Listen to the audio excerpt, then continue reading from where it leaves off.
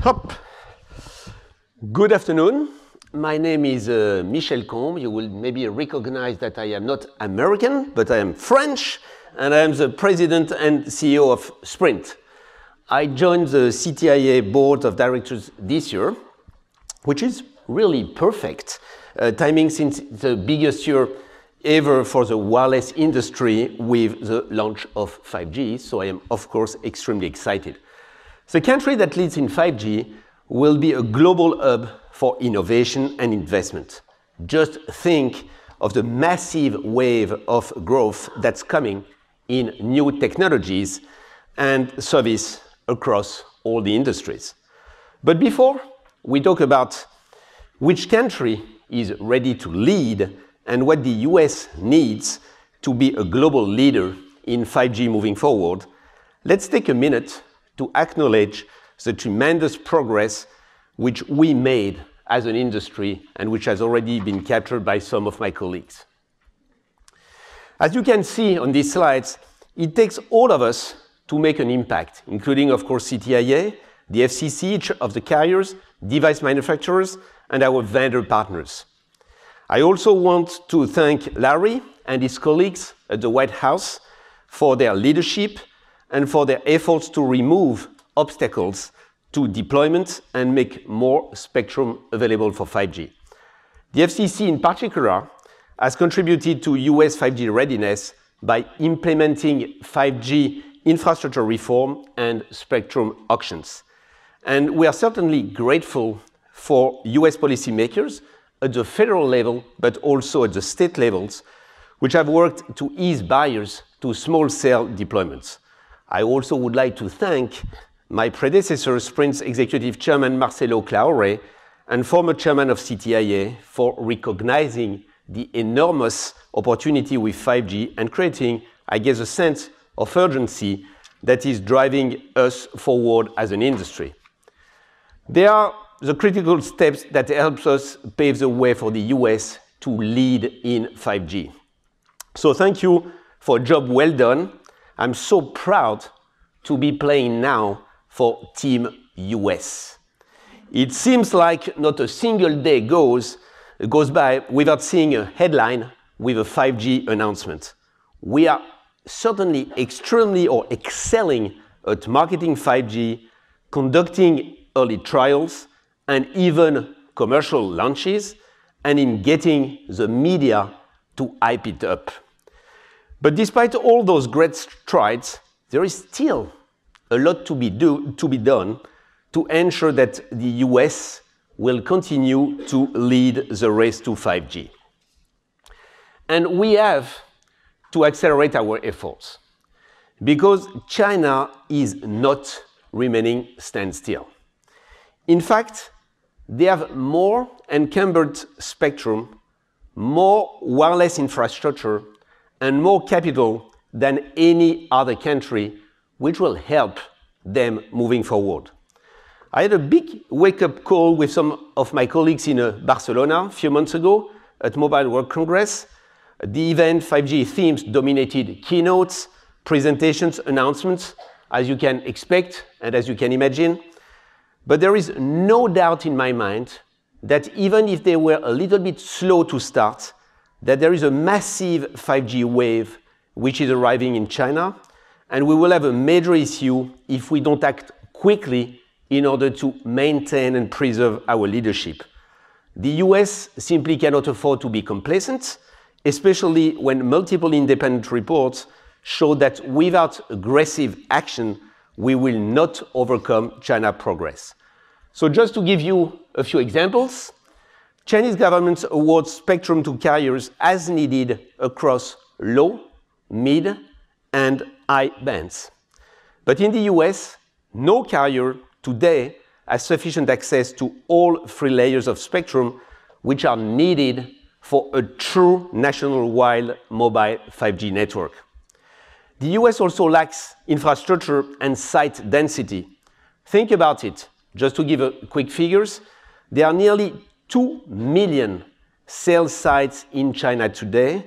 In comparison, all of the wireless network operators and tower companies in the US have only about 200,000 cell sites combined. The rate that China is densifying its network is mind-blowing.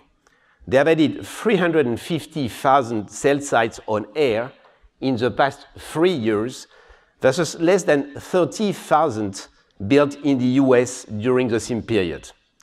Aided by these tailwinds, China Mobile is embarking on its ambition to become the global 5G leader and is currently testing 5G in 17 cities, involving 16 device manufacturers, 6 chipset vendors, 20 research labs, and more than 400 industry partners.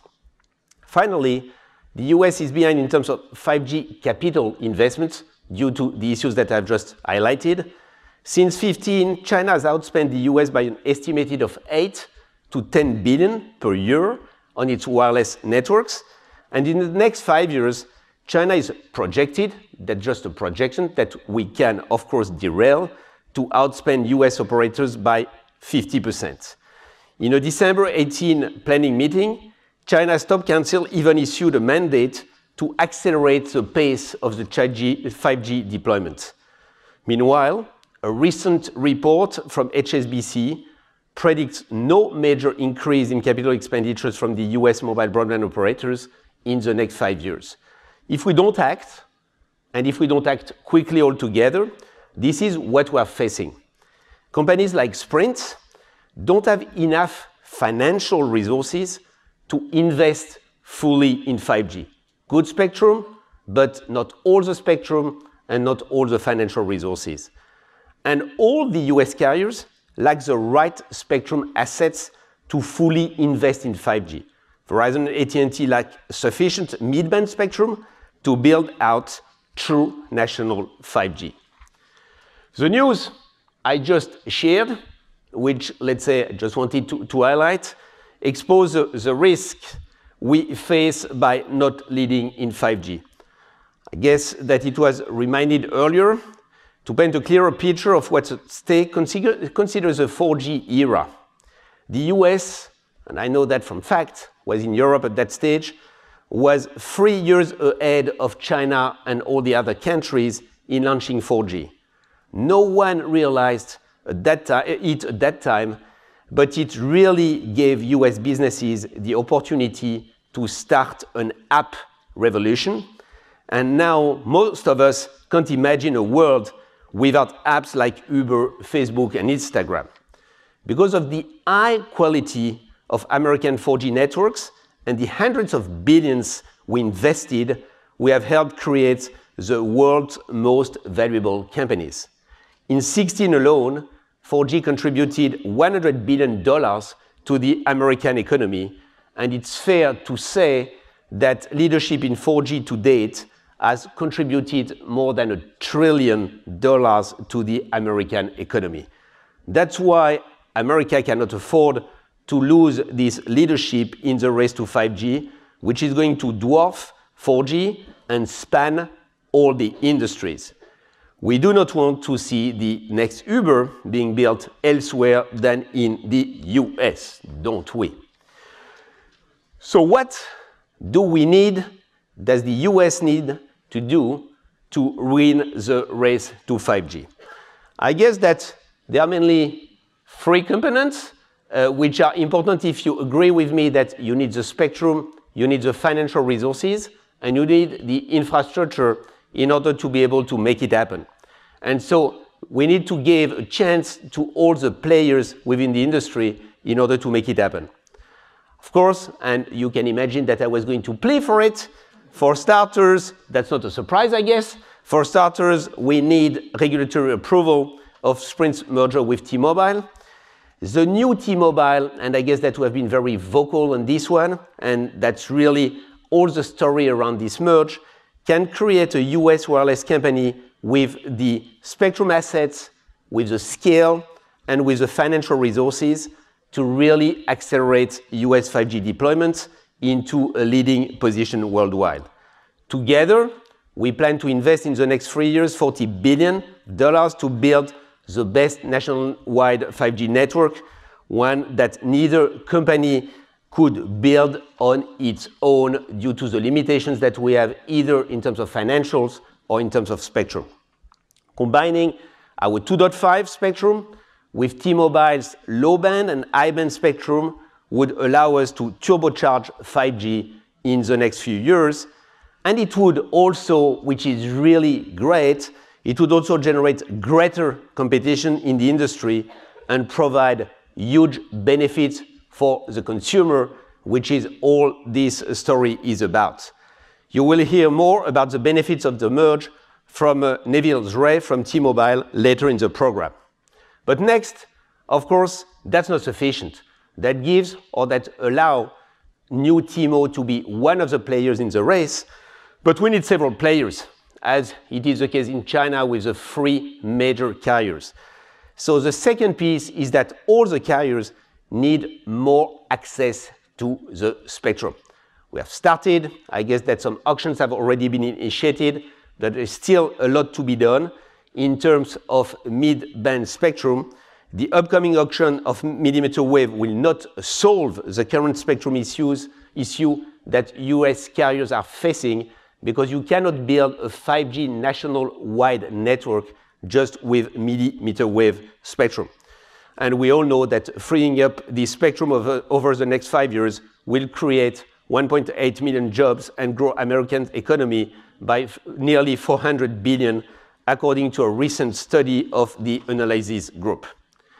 Access to new spectrum will stimulate 5G investment by all the players, Verizon, AT&T, and of course new T-Mo, to create a more robust and competitive 5G market, as what we want is enough players with enough financial resources in order to be able to really deploy those networks and to fight against each other in the benefit of the customer, which is what is happening in China, for example, with 3 main carriers having access to all those spectrum with the right towers and with the right spectrum in order to fight.